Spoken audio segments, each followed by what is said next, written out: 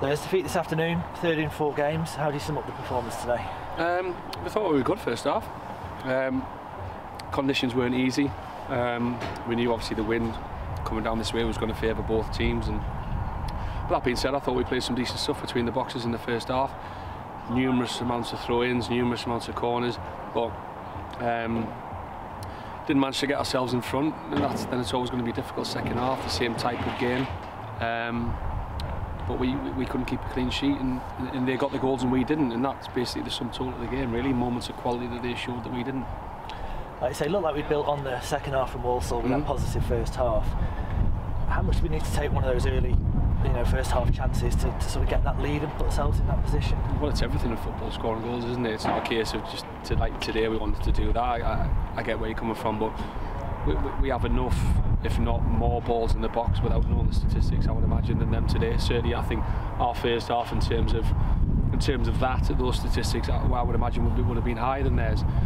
But we've switched off 3 minutes into the second half, conceded a goal, and unfortunately the conditions, pitches, as we know, through nobody's fault, it's difficult to play on.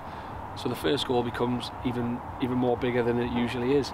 And at the minute we're struggling to put those opportunities away that they come our way. Granted, there wasn't very many second half, there was still a couple, and we haven't took them, and then we've been done with the second on the break. Why do you think it is after that positive first half that once we went behind, we felt like we struggled to create a sort of moment of quality or the higher quality chances? Well, I think that's conditions as well today, to be fair, because I thought they created nothing first half. So I don't think we can put that down to us being any worse than they were against the conditions. But what they did is they stayed in the game in the first half. They found a way to stay in the game. We can say we missed opportunities, but they defended very well in both halves, and that's why they're walking away with a clean sheet and why not. How frustrating is it? You mentioned we sort of give away a sort of quality chance and fell behind. So we've seen that in a couple of games recently. How frustrating, from coaching perspective, is it? Sort of, kicking ourselves a little bit there? Yeah, of course it's frustrating, but we're sat 15th, 16th in League Two, and listen, these lads will take a lot of credit for the position they've got themselves into this season, and listen, we always want to be better, and we always need to get better. But this is the fine lines of playing in the level above, finding those moments of quality, like we keep saying. But when your back's against the wall a little bit, we have to defend better than we did as well today. And listen, we've won a lot of games by the odd goal this season as well, so it's not a case of everything just doesn't go our way, but it just shows the fine lines between winning and losing, especially on days like this in conditions like that. Finally, with sort of 6 or 7 games left, what are you looking for from this side to sort of end the season on as positive a note as we can do? They have to finish as high as they possibly can, and that's what we'll be demanding for them every day.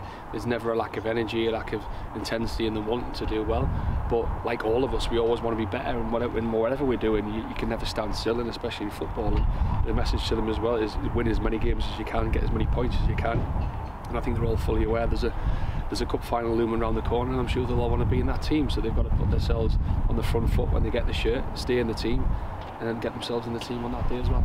Okay, that's great. Thanks, appreciate your time. Cheers, thanks.